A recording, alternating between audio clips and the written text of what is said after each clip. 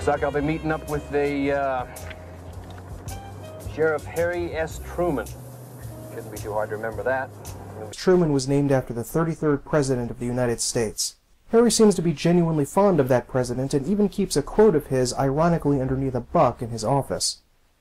Ow! Gentle touch, Cynthia. A mother's gentle touch. I'm so sorry. You know, Dakota, when I braid Louise's hair, I sing her a song. Ah, yes. Here goes the hair, and there goes the hair, and where is Harry Truman?